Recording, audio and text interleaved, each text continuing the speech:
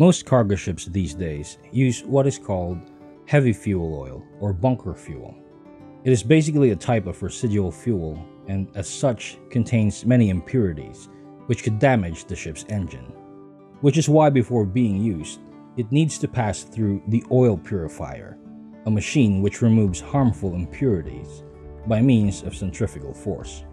The purifier continuously operates while the ship's engine is running, which is why regular maintenance needs to be carried out in order to make sure that it functions as required. In this episode, you will get a glimpse on how the purifier is dismantled, cleaned, and reassembled, ready to be used at any given moment.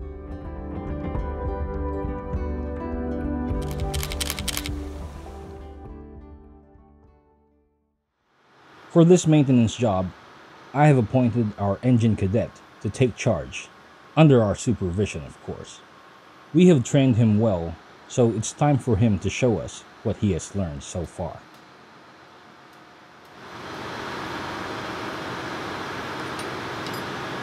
This particular purifier is a Mitsubishi Selfjector. There are other brands of centrifugal purifiers like Alfa Laval and Westphalia to name a few, but the principle of operation is pretty much the same and the main components are almost identical. After making sure that all valves are closed and all the electrical connections have been locked out, the first thing to do is to loosen all the fittings and remove the sludge cover. Once the cover has been removed, the ball assembly can be seen. Depending on the purifier model, the ball assembly spins at around 15,000 to 18,000 revolutions per minute. Before the ball can be pulled out, we first need to remove the inlet pipe and the liquid chambers. In order to do that, we will need to loosen the disc nut.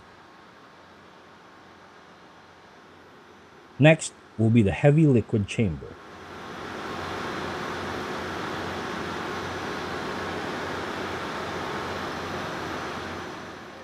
Then, the heavy liquid impeller.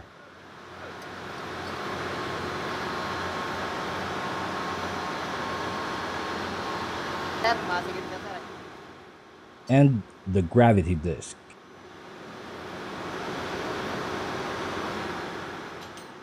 Next to be removed is the light liquid chamber.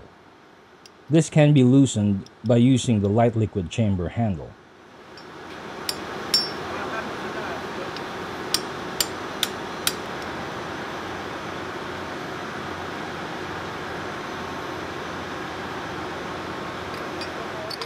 You can actually pull out the light liquid chamber, light liquid impeller, and inlet pipe all in one go as soon as the chamber is loosened.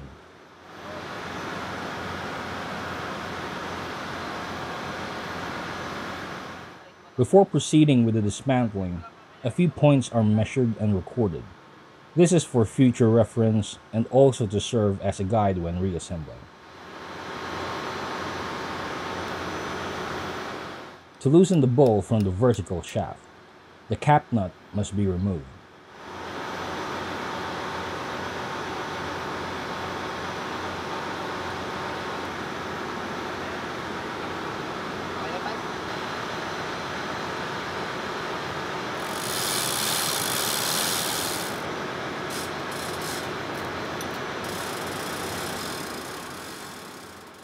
Once the bowl is removed, it will be brought to the workshop for dismantling.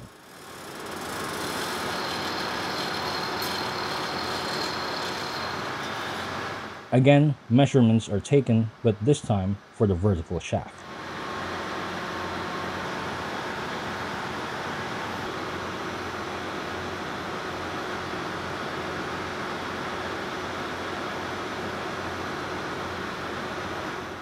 Next step will be to remove the water supplying device.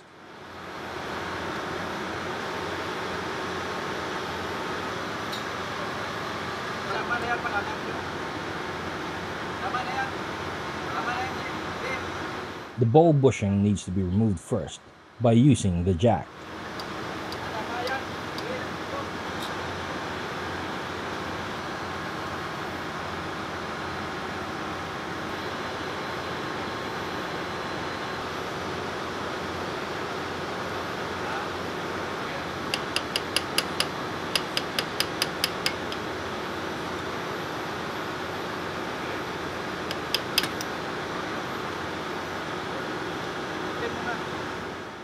From here, the water supplying device can be removed.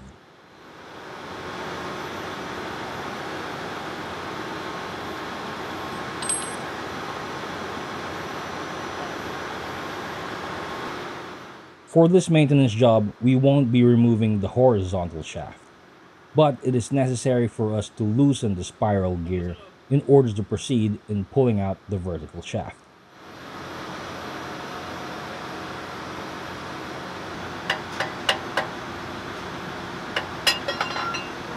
Now that the spiral gear is out of the way, we can continue with the removal of the vertical shaft. First, we remove the mist cover. Next is the upper bearing cap. Then, the upper bearing cover.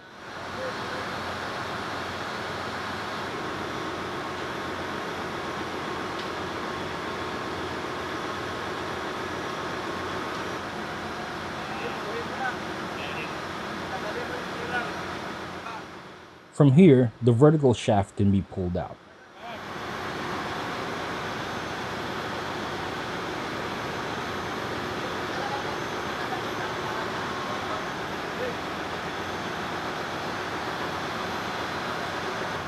Finally, the upper bearing housing can also be pulled out.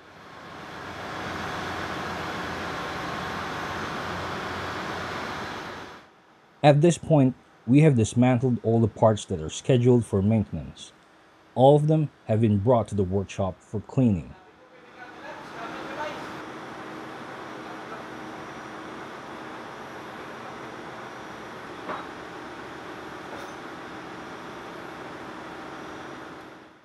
For the vertical shaft, we will be removing the old bearings and replace them with new ones.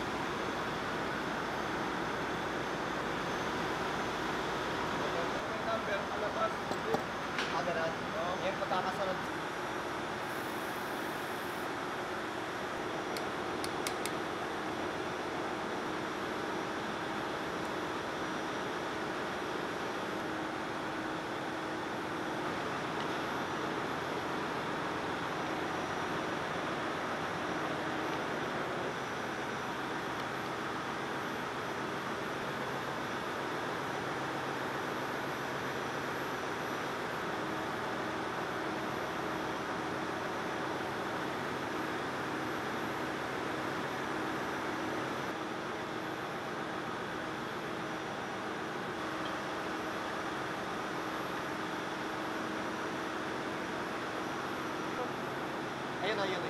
Malalaglag.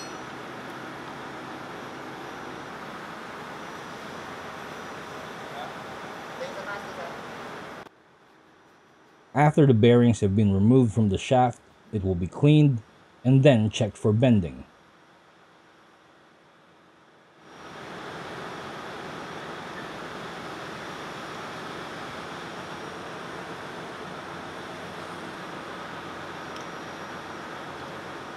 Next, we'll be dismantling the bowl. It needs to be placed on the disassembly stand. First step is to set the disc clamp plate. Firmly tighten the nut using a hammer. This will dampen the spring effect of the discs and make it easier to release the bowl nut.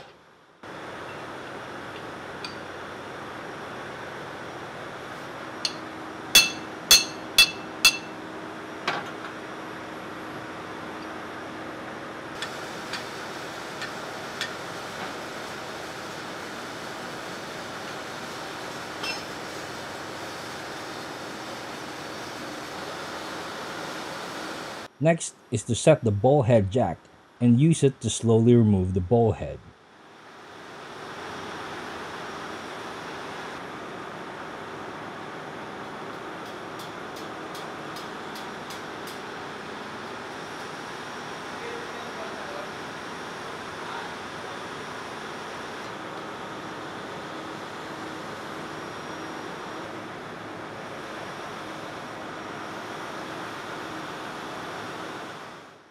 From here, use the bowl lifting jack to remove the distributor from the bowl along with the disc stack.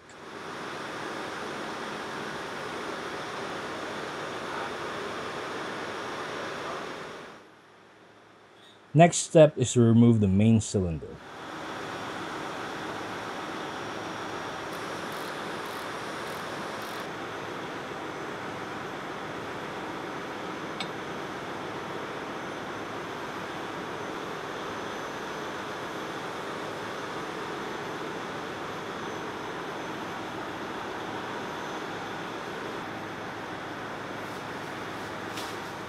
Next, we will be removing the pilot valves.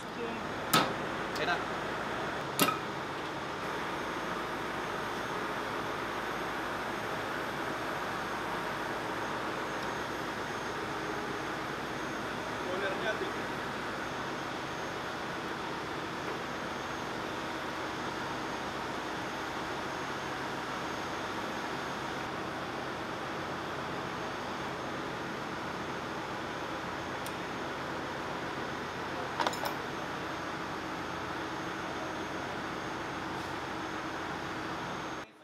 Now that all of the parts have been disassembled, each of them will be cleaned and all O-rings and seal rings will be replaced with new spares.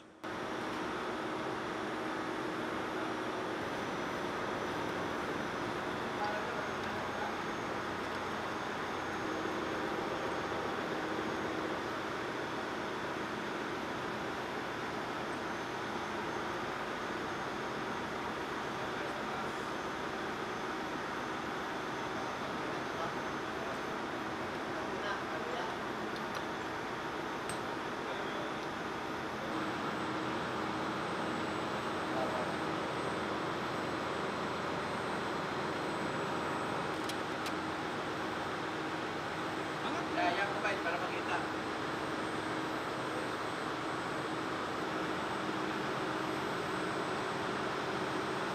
Sige.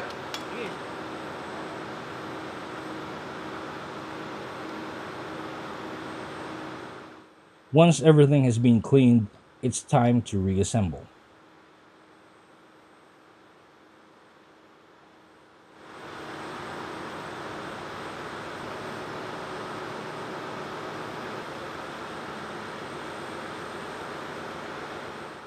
When setting each part, there are markings or guides so as to make sure that they are installed and locked in place correctly.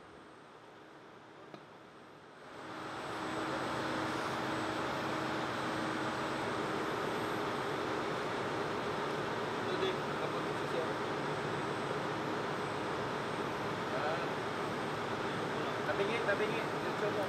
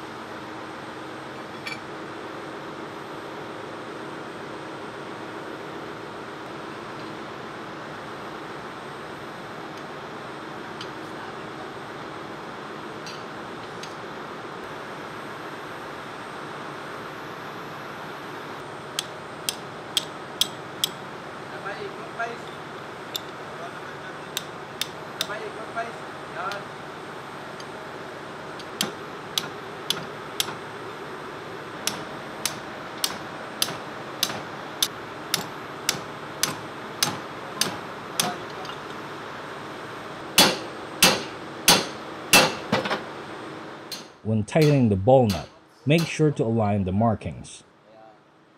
This will indicate the correct torque to tighten everything in place. Once the vertical shaft and the water supplying device is in place, it's time to install the bowl. Purifier maintenance is one of the jobs typically assigned to the junior engineers. As our cadet is lined up for promotion to 4th engineer on his next vessel assignment, we made sure not only to train him properly, but to assess him properly as well.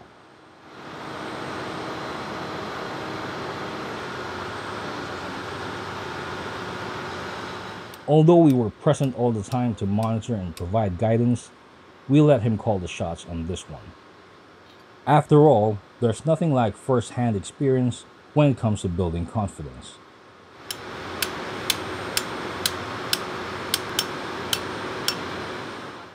Knowledge of the job is one thing, but if you never experienced it for yourself, never got down and got your hands dirty, everything will remain theoretical to you.